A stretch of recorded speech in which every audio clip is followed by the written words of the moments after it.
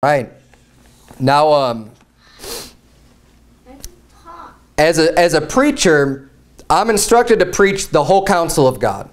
Okay, there's not one thing in this book that I'm supposed to leave unturned and unpreached. Unfortunately today, we live in a world where God's truth is being attacked on many fronts, and there's a lot of churches out there that aren't preaching all of the Bible. They're only picking and choosing just certain parts that they like and certain parts that they just want to focus on. We need to hear all of it.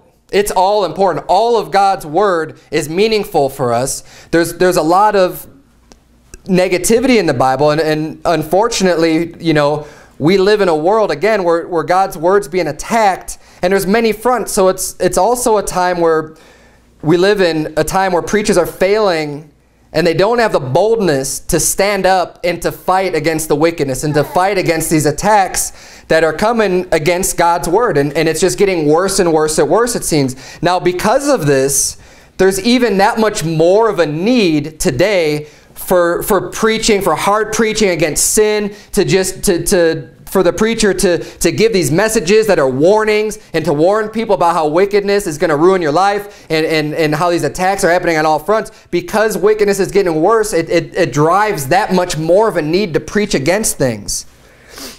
Now, these sermons tend to be negative in nature. So you come in and you're thinking like, oh man, I'm hearing this sermon and I'm doing that, and it could maybe make you feel bad or whatever. But now the whole goal of that, the purpose of that, just to explain real quick, the purpose isn't just to make you feel bad. That's not the goal at all. The purpose is just to give you the warning, to give you the message, and just say, hey, look, God has got rules for us, and these are his rules, and this is what he wants you to live by. And they're for our benefit. They're not for our hurt. They're not to restrict you from doing fun things. It's for your benefit. The same way that with your children, you allow them to do certain things, and there's certain things you don't allow them to do, not because you hate them or you don't want them to have any fun, because you know what's best for them. And it's the same reason why God has given us rules, is because, hey, he knows what's best for us. He doesn't want us to go out and getting in trouble. I mean, telling us not to commit adultery and not to kill and not to steal, these are good rules to live by. He knows that if you go out and do these things, your life is going to be miserable. You're going to ruin your life when you go out and do those things. But that's not what this sermon is about at all. I want to explain that because I need to remember, even as a preacher, especially with all of these bad things going on and with such a need to preach against sin and to preach against the wickedness, hey, there's also a lot of good things in the Bible as well. There's a lot of positive. So we don't ever want to become unbalanced, whether it's in our life or in our view of God and our view of anything. Now, unfortunately, there's a lot of churches that are unbalanced, and all they preach about ever is just the positive, the positive, positive, positive, positive. And they never preach on the negative stuff of saying, hey, look, this is wrong. You shouldn't be doing this. Which is kind of why it might seem like a lot of the independent fundamental Baptist churches, they just seem like always negative. And we ought not to be that way. Now, the Bible is, when you look at it when you read all the pages of this book, you'll probably find that there's more negative than there is positive. There's more instructions from God telling us not to do certain things and warning us about bad things happening than there is necessarily about the good things. Which is one of the reasons why I preach the number of sermons I do about sin and wickedness versus the positive good things. But tonight you're in for a treat. So hopefully you won't have to leave here thinking like, oh man, I can't believe he railed on my sin tonight, because tonight we're definitely going to be preaching on one of the extremely positive things from the Bible, and that's who we are in God's eyes. Now, I'm hoping that this sermon tonight will help edify you and help strengthen you and help embolden you and just help you understand how important you are as an individual. Every individual alive on this earth today has importance. You have life. God has given you life. And if you're saved today, you are a child of God, and that is extremely important. We're going to go through a lot of different things and how important the value and importance that you have in your life. And even though you might not feel like you're very important, even though you might not feel like you're having a good impact or whatever, you do. You are. And we're going to see how important you are. That's why we started off here in Romans 5, because the most important thing to realize is how much God just loves us. The amount of love that God has for us is immense. Romans 5, look down at verse 6. We read the entire chapter. Look at verse 6. It says, "For when we were yet without strength, in due time Christ died for the ungodly. For scarcely for a righteous man will one die, yet peradventure for a good man some would even dare to die. But God commendeth his love toward us, in that while we were yet sinners, Christ died for us." Now what that's saying there is basically he's saying, look, scarcely for a righteous man. So like, if you have a man who's really good, I mean, they're a really good person, they're doing a lot of good works, he's saying scarcely, meaning rarely, not very often, is someone going to give their life for that other person, even though they're really good and doing a lot of good works. He says, "Yet peradventure for a good man, some would even dare to die." Some people are willing to give up their life for someone who's a really good person, a really good man, you know, someone you love and respect. Some people are willing to give their life for that person, but it's not very often, it's not very common. But what he's doing in saying that, he's comparing that to, but God commendeth his love toward us, in that while we were yet sinners, Christ died for us. So we are not that good of people. I mean, a lot of people have a tendency to think like really highly of themselves, but in God's eyes, you know, no matter, and it's not that I'm not trying to down you either. I mean, I'm not saying, you know, you shouldn't be doing good work, but in God's eyes, look, we've all done wrong. We've all sinned. And according to God, he's got a punishment of sin that's hell. The punishment for our sins is to be tortured and tormented in hell forever. And that is not pleasant, but that is the punishment that God has had, that has on our sin, and that's how serious it is. And when he looks at us, we are completely undeserving of his love based on our actions, based on what we've done that's wrong. But he still loved us. And not only did he love us, he loved us enough. God loved us enough. The Bible says, "For God so loved the world that he gave his only begotten son." And it's worded like that for us to understand. Yes, Jesus Christ is the Son of God. Jesus Christ was offered up as a sacrifice to be put in our place, to die for our sins. And if you think about that, you know, I have 3 little girls. I know you have a son. And if you could imagine giving up your child's life, right? The child that you love is dear to you, your child. And for God, it was his only begotten son, right? His only son. To give that life for someone, for other people. And not only for other people. It's not like he gave his life for someone who is, you know, deemed worthy and like a really good person. No, he was able to give up his son's life for sinners, for people who didn't deserve it at all, yet he showed that much love. Now, I don't know about you, because my love isn't as great as God's. I cannot imagine giving up the life of one of my daughters for anybody else. To just say like, and not only anyone else, but think about a murderer, an adulterer, a thief, right? Whatever it may be, any sin. You think about someone and say like, yeah, well, this person murdered somebody. Well, I'm going to give my daughter up to pay for what they've done that's wrong. That is an amazing amount of love that God has for us, to be able to do that, to say, you know what, I'm going to give my only begotten son to pay for what you've done that's wrong. I mean, we've all done our own sins.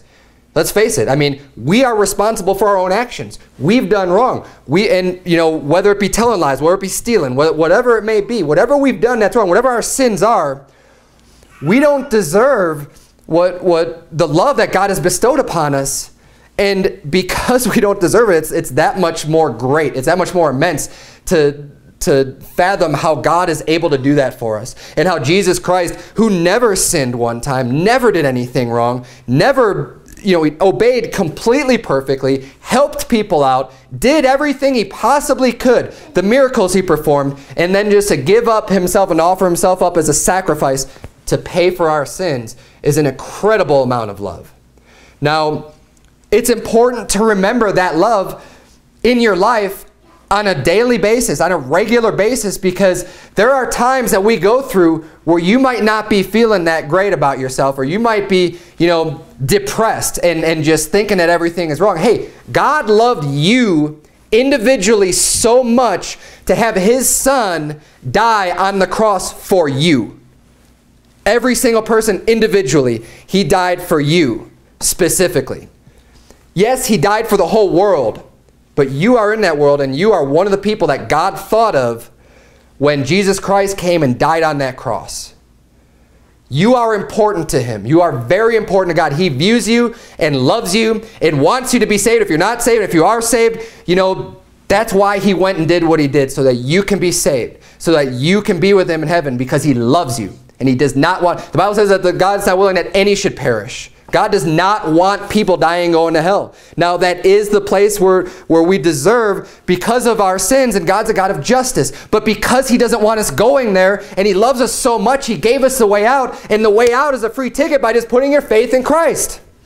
It's a free gift. He says, look, it's free. I'm just offering it to you. Please accept it. Take this gift. Accept this gift. It's eternal life. You can never lose it. It's yours forever. I love you so much. I want you to have this. That is what God's doing today. And, you know, unfortunately, there's a lot of people that reject that gift. And we know where they're going to end up, but that doesn't change God's love for them. God so loved the world. He loves everybody. He loved everyone enough to offer up his only begotten Son to sacrifice himself for us. Again, an amazing thing we can take comfort in every day of our life, just knowing that God has that love for us. And it doesn't stop there. We're going to look at a bunch more verses. Turn, if you would, to Romans chapter 8. I'm going to get there in a few minutes, but it's just a few chapters over from Romans 5. Turn to Romans 8. But in Matthew 10, verse 30, the Bible says, but the very hairs of your head are all numbered.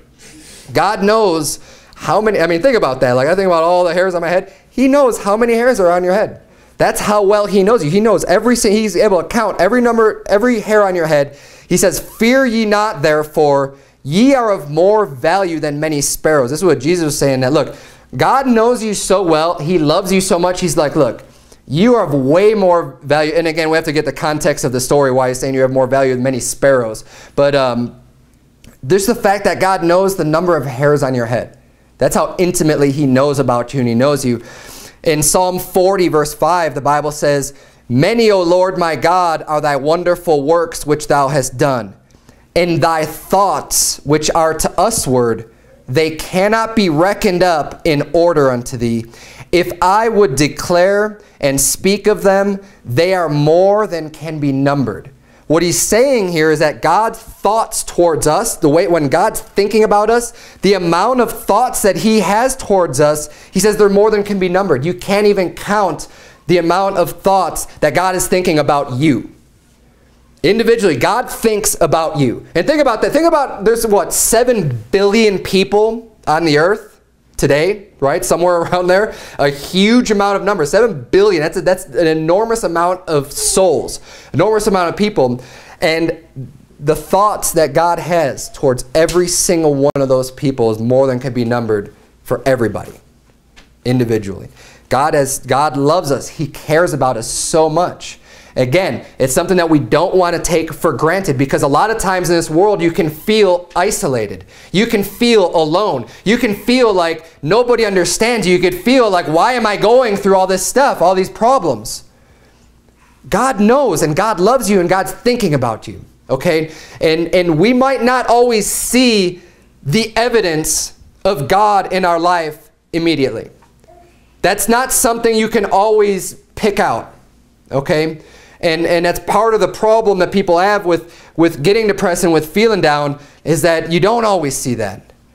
We were talking about this today. You know, you could feel like, man, I'm trying to do the right thing. I'm doing all this stuff. Why is all these bad things happening to me? We can't always see this. We can't always see what God is doing in our life. But look, we have lots of scripture, and we're going to get to even more already, that God understands what we're going through. God is not going to allow us to go through more than we're capable of going through. God is going to see us through. He loves us. He loved us so much. Look, if God loved us so much to give his only begotten Son to die on the cross for us, do you think he's then just going to abandon us later? No way. No way. No way would God do that. He's going to see us through. But see, God has wisdom and knowledge that we don't have. We can't always see, because we're stuck in the middle of things. We can't see what's going to be the best outcome for us in the end. Now, looking back, oftentimes you can look back and say, oh, I could see now why I went through this, this bad event or this bad event, and it ended up being good. But I had to go through that in order for things to work out the way that they did. When you're in the middle of those hard times, you're thinking, how could this ever work out good? Right? We don't understand. But God knows what's best for us, and God's able to see the end. He knows the end from the beginning. And He's able to direct our paths. Now, we ought to be living godly and walking righteously for Him to be directing our paths so that we're not just going off on our own, that we're doing what He wants us to do. But I mean, the fact of the matter is still going to remain that if you're a child of God, He's going to be a loving Father to you. And He's going to want to do what's best for you. You're in Romans chapter 8. Look at verse number 35. Verse number 35 of Romans chapter 8. The Bible reads, "Who shall separate us from the love of Christ? Shall tribulation or distress or persecution or famine or nakedness or peril or sword? As it is written, for thy sake we are killed all the day long. We are accounted as sheep for the slaughter. Nay, in all these things we are more than conquerors through Him that loved us. For I am persuaded that neither death, nor life, nor angels, nor principalities, nor powers, nor things present, nor things to come, nor height, nor depth, nor any other creature shall be able to separate us from the love of God, which is in Christ Jesus our Lord." He's saying there, look, nothing can separate us from God's love. Nothing. And that's one of the, another great portion of Scripture that tells us, look, you can't lose your salvation. Once you get saved, hey, you're saved eternally. It's forever. It's something that you can't lose. It's a gift that's been given to you. It's eternal life. Nothing can separate you from the love of God, from the love of Christ. Now, it's also interesting to note here too, because we were just talking about going through hard times, having bad things happen to you. Well, this is exactly why he's bringing this up. Look at verse 35 again. It says, "Who shall separate us from the love of Christ?" And he starts bringing up a lot of negative things. Tribulation. He says, "Shall tribulation." Tribulation is hard times. You're experiencing afflictions, turmoil, distress in your life. That's tribulation. That's what he says. Or distress. Or persecution, right? People coming down on you. People persecuting you. Or famine. Famine is going without food. Hey, we're not having enough food. Or nakedness, we don't have clothing to clothe ourselves with, or peril or sword. I mean, people just coming at you, like all forms of bad events, right? All negative things, all kinds of horrible things that could be happening in your life. But he's basically saying, look, none of these things that can happen to you are going to separate you from the love of Christ. Christ still has that love for you no matter what's going on in your life. That love is still there. He says, "For as it is written, for thy sake we are killed all the day long. We are accounted as sheep for the slaughter." Now, it's important to note that too, that throughout the Bible says, "Yea, and all that will live godly in Christ Jesus shall suffer persecution." So again, just because you're getting persecuted, because you're experiencing a lot of negative things, hey, the Bible says that we need to expect that when you start doing right. You might think the opposite, right? You might think that like, well, I'm doing right, so bad things shouldn't be happening to me. Everything should be going right. But that's not the case, because the more you start doing right, the more you're going to get attacked. The more you start living godly and righteously, the more the world is going to hate that. I mean, think about this. What did the world do to Jesus Christ when He came on this earth? Now, He lived righteously. He did everything that was right, but the Bible says that He was a man of sorrows. He went through a lot of persecution. I mean, he went through the beating, the whipping, the mocking, the putting the crown of thorns on his head, people spitting in his face, smacking him on the head, bowing down their knee. They put a robe on him and mocked him like he's a king. And this is God in the flesh. And this is how they treated him.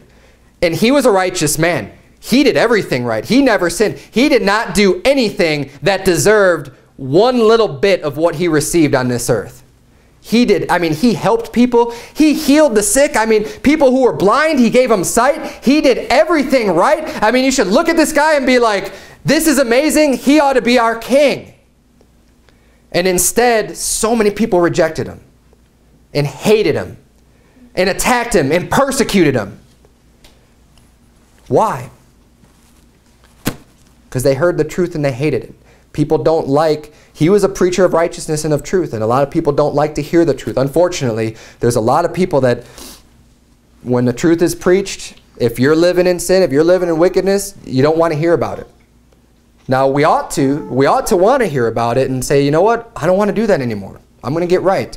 But a lot of people, they don't want to hear it, and they'll actually fight against it. And that's what happened with Jesus Christ. Now, again, he did everything right, yet had a lot of bad things happen to him. And you know what? You can be doing everything right and still have bad things happen to you.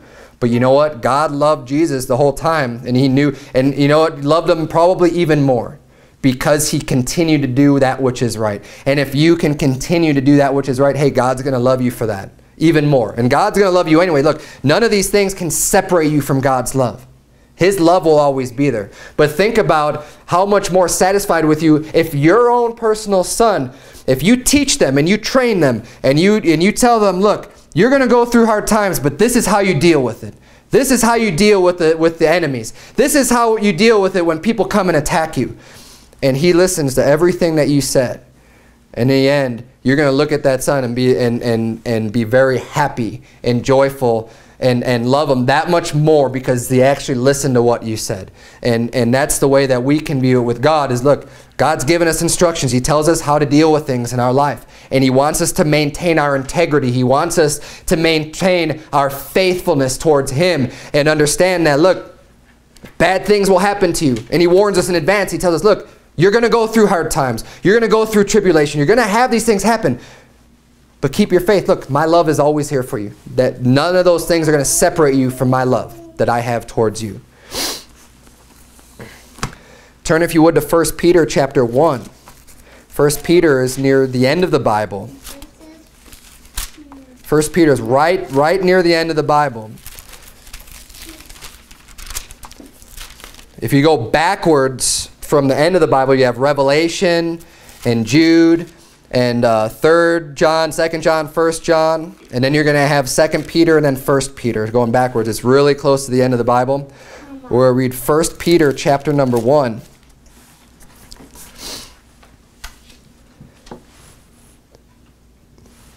1 Peter chapter 1, look at verse number 3. The Bible says, "Blessed be the God and Father of our Lord Jesus Christ, which according to his abundant mercy hath begotten us again unto a lively hope by the resurrection of Jesus Christ from the dead, to an inheritance incorruptible and undefiled, and that fadeth not away, reserved in heaven for you, who are kept by the power of God through faith unto salvation, ready to be revealed in the last time." What is it saying here?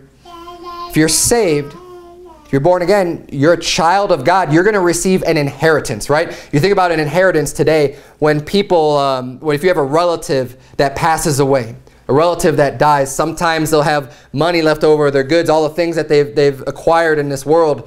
Well, they'll have an inheritance that then passes down to another family member, right? Oftentimes with parents, when they pass away, their inheritance goes to their children. It goes to their sons and their daughters, and they receive an inheritance. Well, because we're saved, if you put your faith in Christ, when you're saved, you are also going to have an inheritance in heaven. And what the words that I really like, I want to point out here in verse number 4, right at the end, it says it's inheritance reserved in heaven for you. For you. Individually, it's for you. God has reserved a place in heaven. He has reserved an inheritance for you. God thought about you specifically. You, Brother Sebastian, you, Brother Eric. He's thought about you specifically and says, this is a place in heaven for you. There's so many people in the world, but God's thoughts are individually to each person.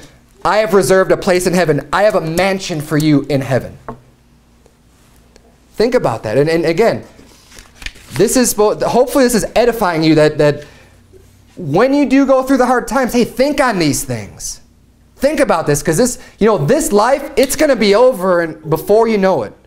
I'm 37 years old, and the time just seems to be going faster and faster and faster. And I'm still a young man, but it's amazing how you could just look back and, man, the time just goes by so fast. This life is going to be over before you know it. But heaven is forever. And God has a place, an inheritance He set aside just for you. So I've made this place just for you. And it's going to be a great place. And these scriptures are very comforting for us to keep in mind, and they all apply to all believers. Anyone that's a believer in Christ, all these verses apply to you.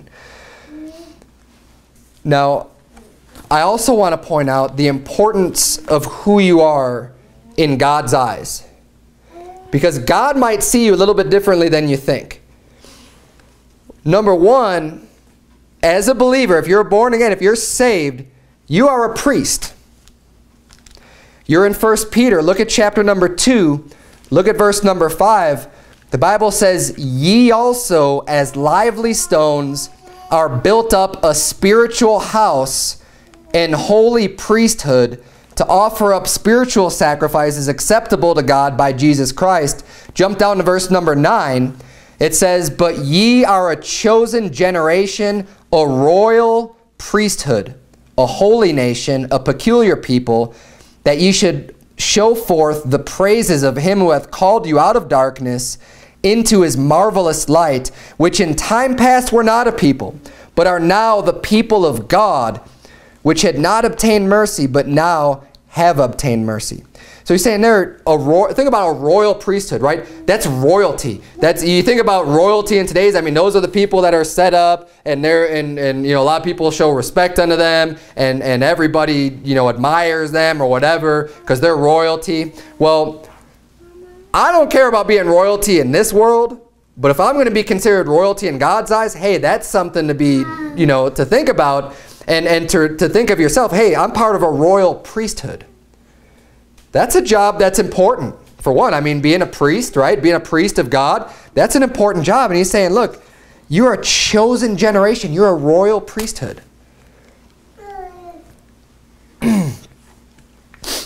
He says, in time past you weren't a people, but now you are. After you get saved, you are. You had not obtained mercy, but now you have obtained mercy. And not only mercy, but God has elevated you to the point of being in a royal priesthood. Not only are you a priest, you're also a son of God. I'll read these verses for you. You don't have to turn there. But in John chapter 1, verse number 12, the Bible says, but as many as received him, to them gave he power to become the sons of God, even to them that believe on his name. Now, of course, not everybody in this world is a son of God. It's only to those that believe on his name. Those are the ones that receive the power to become a son of God, to become a child of God. When you put your faith in Christ, you are born again. Your spirit is born inside of you. You become God's child. Now, this is my favorite title of all the ones that we're going to list here. Being a son of God, I love that so much. It's such a great comfort knowing that God is my Father. And he's a loving, good Father. Right? I realize today, unfortunately, we have fathers that are not good fathers, that don't love their children the way they ought to. But thank God, God is a good Father. And for anyone who has known the love of a good Father, that is a great feeling. That is so enormous to know that, hey, I've got a Father that's watching out for me, that's looking out for me, that loves me, that wants me to do what's right, and that thinks about me. My hairs are numbered. He knows all about me. He wants me to do good. He's pushing for me. He's rooting for me, and he's looking out for me. I'm his son. There's a lot of comfort you could take in that. And again, this illustration points perfectly to not being able to ever lose your salvation, the same way that your children are never going to not become your children anymore, no matter what they do. No matter what we do in this life, hey, if you put your faith in Christ, you are God's child. You are his son. You are his daughter. Oh. So if you're his son, nothing can change that fact. Once you're born into his family, you can't change that. Romans chapter 8 says the same thing. In verse 16 it says, the Spirit itself beareth witness with our spirit that we are the children of God. And if children, then heirs. Heirs of God and joint heirs with Christ, if so be that we suffer with him, that we may be also glorified together. Again, the Bible's referring to us as being children, and because we're children of God, we're heirs. We're going to have an inheritance. That's what an heir is. It's someone who receives an inheritance. Not only are we sons of God or children of God, we're also ambassadors. Now think about the importance of being an ambassador. Now, first of all, think about importance, before I move on to that, think about the importance of being a son of God, right? You think about people today, and again, you know, the son or daughter of the king or the president or whatever, you know, they're kind of looked up to, and they have a certain role to fill as being a child of someone of that importance, right? Someone in that type of position. Well, think about being a son of God. I mean, God has a position above everybody. God is more important than anything and anyone, in saying, hey, you're his son.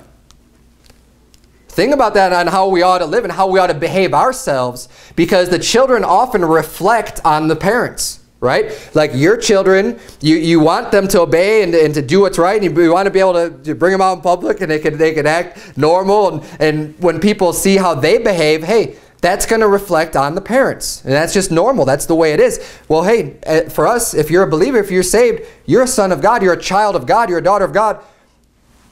We need to behave in a way that's going to be acceptable, where God can see that and be pleased with our behavior.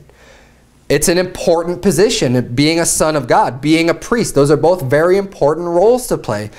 Also, an ambassador for Christ. And again, you think of an ambassador is an important job. You know, we have ambassadors in the United States. What's an ambassador? They go to another country, and what they're doing is they're representing our country, right? So if we have ambassadors in, you know, Saudi Arabia or whatever, they're speaking on behalf of all of us people here. That's what an ambassador does. Well, the Bible says in 2 Corinthians chapter 5, verse number 20, it says, now then we are ambassadors for Christ.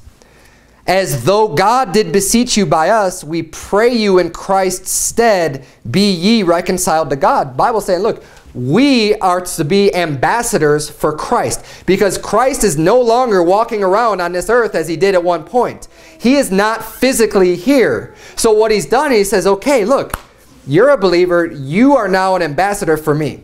I need you to go around and to tell people the things that I'm not telling them anymore because I'm no longer on this earth. You need to go out and be my ambassador and speak for me and say, look, and this is exactly what we do when we go out soul winning. When we go out talking to people and preaching the gospel of Jesus Christ. It's saying, because he says in the verse I just read, it says, we pray you in Christ's stead, meaning, you know, because Christ isn't here, in his place, we are telling you, be ye reconciled to God, which is exactly what you're doing when you get saved, because you have sins that need to be paid for. They need to be reconciled with God. If you have sins and you don't have Christ, hey, you have a debt to pay. You have a sin debt that you owe of hell. When we go out and show people, hey, look, Jesus Christ died on the cross and paid for all of your sins. The Bible says right here, you know, and they said, what must I do to be saved? And they said, believe on the Lord Jesus Christ and thou shalt be saved. Hey, that's how you get reconciled to God. That's how you can have all of your sins forgiven, all of your sins wiped away. We need to be that ambassador for Christ to let people know, hey, this is what he did for you. Again, another important job. Look, we as believers have important jobs to fill. We are important. Your place and your standing in God's eyes is one of importance. God cares about you, he loves you, and your role is important. We're also judges. Maybe you didn't notice, because a lot of people these days say, judge not, judge not, judge not, and they just like to repeat two little words as part of a verse without even reading the whole thing. But the Bible says in 1 Corinthians chapter 6, verse number 3, it says, know ye not that we shall judge angels? How much more things that pertain to this life? And again, if you think about a judge is typically seen as a respected position, right? An important position in society that, hey, if you have a judge, they need to be able to determine between right and wrong. They need to be able to assess a situation and look at evidence and say, this is justice, right? This person did wrong. They did violence against this other person, and here's justice. It's going to be handled. And they're kind of in charge of making sure that justice takes place. That's what a judge does. Hey, in God's eyes, we're to be judges. He says, we're going to judge the angels. Right? We're made lower than the angels, but one day we're going to judge angels. He says, how much more things that pertain to this life? The last thing, the Bible points another title, another position that we have as believers is a soldier. The Bible says in 2 Timothy 2:3, thou therefore endure hardness as a good soldier of Jesus Christ. We need to endure those hard times. This was endure hardness. Bad things happen, hardness happens. Hey, endure it. As a good soldier, look, you're in a fight. We wrestle not against flesh and blood, but against principalities and against powers, against the spiritual wickedness in high places. This is what our fight is against. It's not a physical fight, right? It's against principalities and powers. It's against ideas. It's against the devil. It's against wickedness. That is the fight that we're in, and we need to be soldiers. Look, whether you're a priest, a son of God, an ambassador, a judge, a soldier, these are all very important roles. These are all very important positions. And all of these roles God has assigned to us. You have importance. They're individually important. God wants us to fill all these roles. That's how important you are to God. Don't let Satan get you down and make you think that you can't make a difference. Don't let him win, in a sense, by you not thinking of yourself even appropriately and how important you are to God and how much God loves you. He loves you tremendously. He's given you these jobs. He's given you these roles. Hey, you are important. God's given you an honor by filling these roles. I mean, it's an honor just to even be suggested and say, hey, I mean, think about it. If someone were to say, I want you to represent our entire country and be the ambassador of the United States. That's an honor. That's an honor bestowed on you, thinking like, wow, you really think I can do this? You really think I'm worthy of that job? God wants you to be an ambassador for him. Everybody individually wants you to be an ambassador for him. He wants you to be a judge, a soldier. These are all important roles to play. The Bible says in 1 Peter chapter number 2, are we still there? Are you guys still in 1 Peter chapter 2? Look at verse number 1. 1 Peter chapter 2, look at verse number 1. Wherefore, laying aside all malice and all guile and hypocrisies and envies and all evil speakings, as newborn babes, desire the sincere milk of the word, that ye may grow thereby.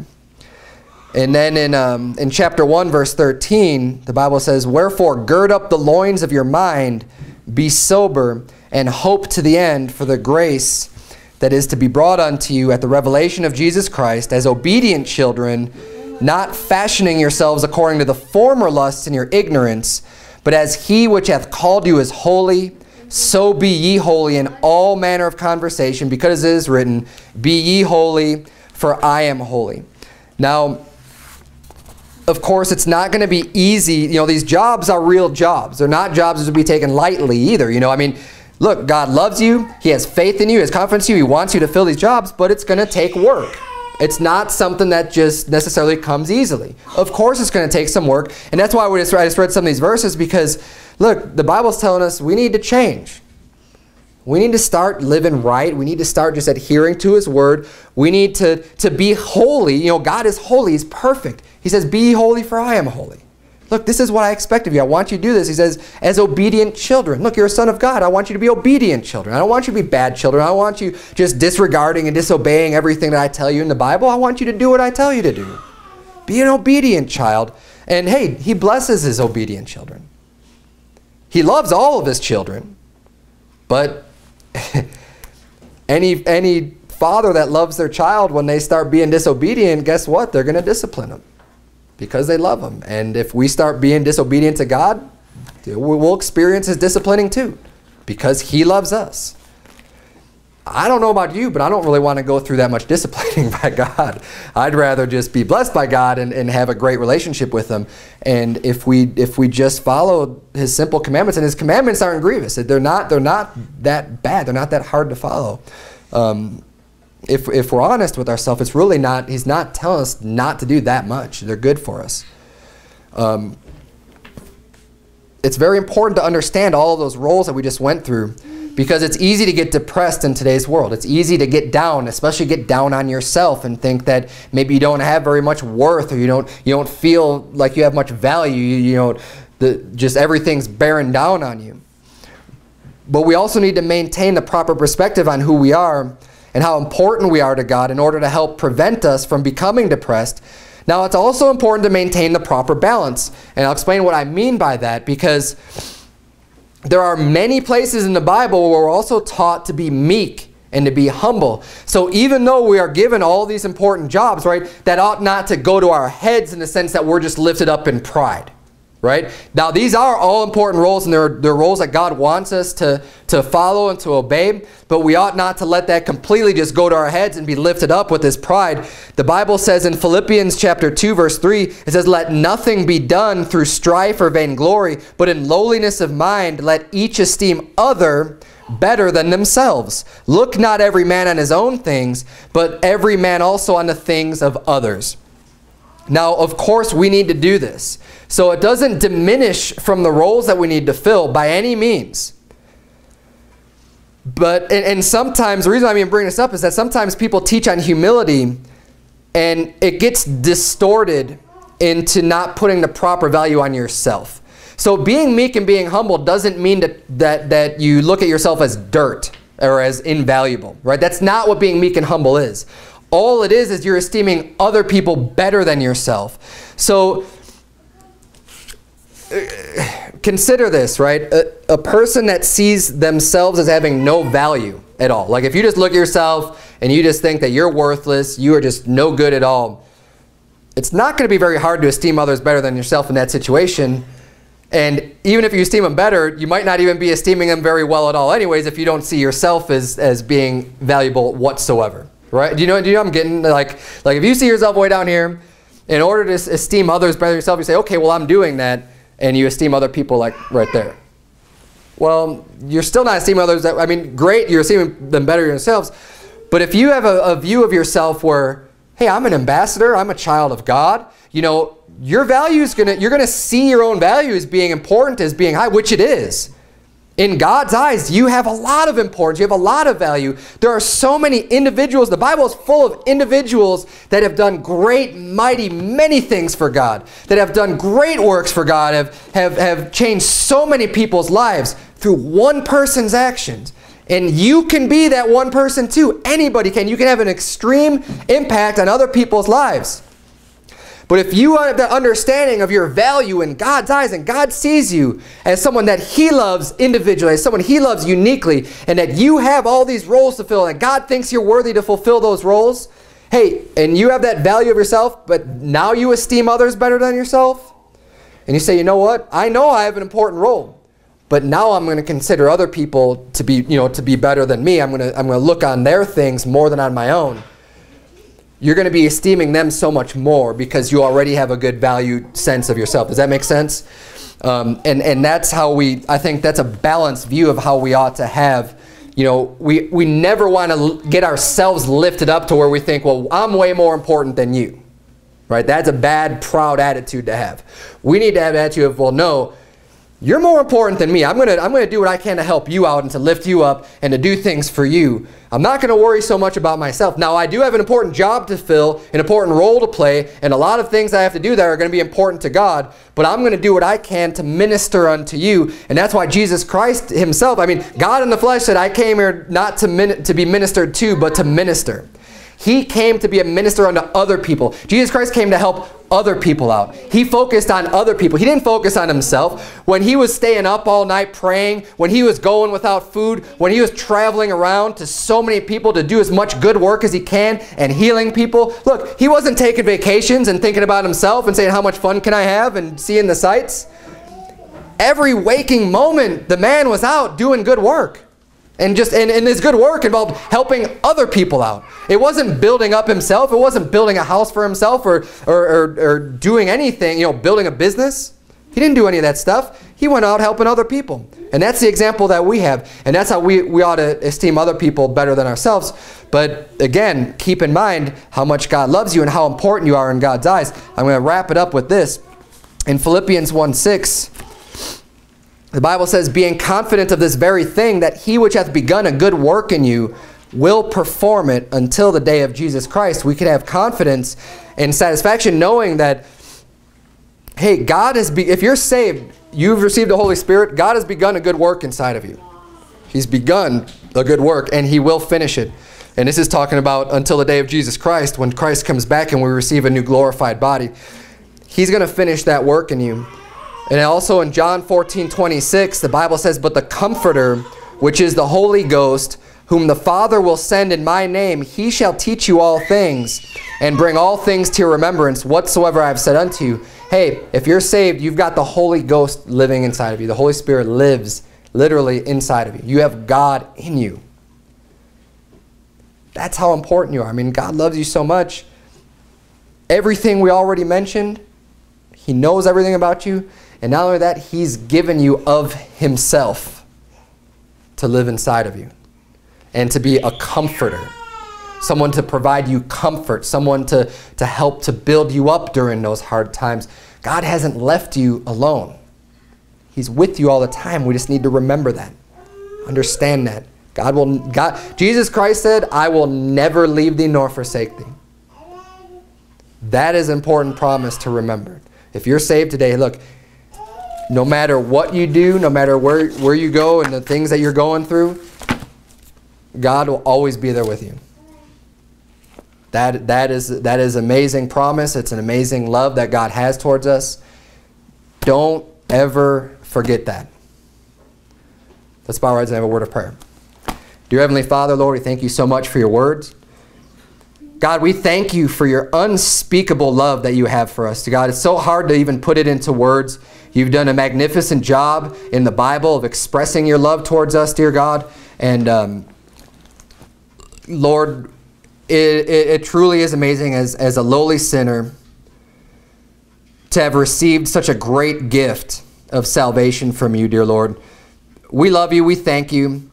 We can't even begin to even probably fully comprehend the love that you have towards us. But we are very thankful. Help us to never be forgetful about this, dear God. Help us to be thankful for the amount of love you have for us, and show that to you by obeying what you've told us to do and by following your commandments, dear Lord. And I pray that you would please help us, especially in our hard times, to remember this, dear God, but also in the good times, that we don't ever lose sight of how important we are in your eyes. Help us to live up to these roles that you've given us, to be an ambassador, to be a soldier, to be a priest, to be just a good child. Dear Lord, help us to live up to these roles that you felt appropriate to give unto us, dear God. And we love you, and we thank you for all that you do for us. In Jesus Christ's holy name we pray. Amen. All right.